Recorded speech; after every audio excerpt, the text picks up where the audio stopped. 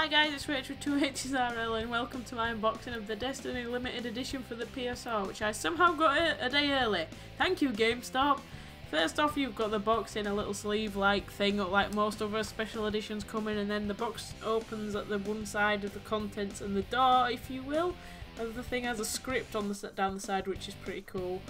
The game itself is in a steel cover, which is silver and bears the Destiny logo. This is one of the reasons I prefer to buy limited editions / special editions, as I love steelbooks. Catface.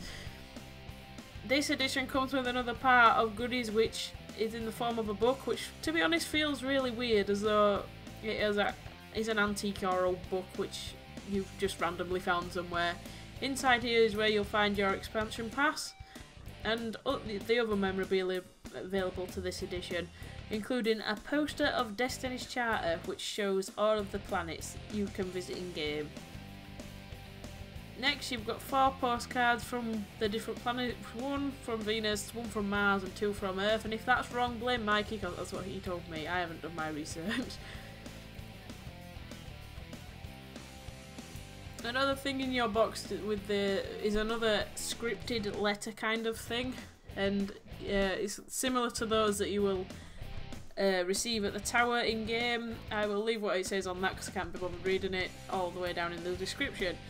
And the last piece of memorabilia you get is a book titled Arms and Armament, and as you can see on your screen, this includes a lot of concept art showcasing the guns and characters from in-game from pre-development, so basically before it was even created and there was deciding what everything was going to look like.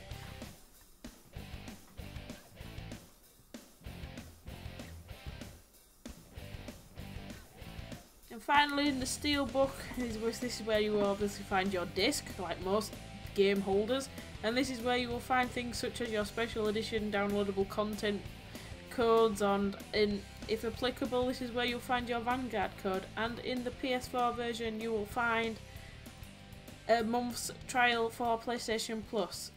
Thank you for watching, and I hope you enjoy.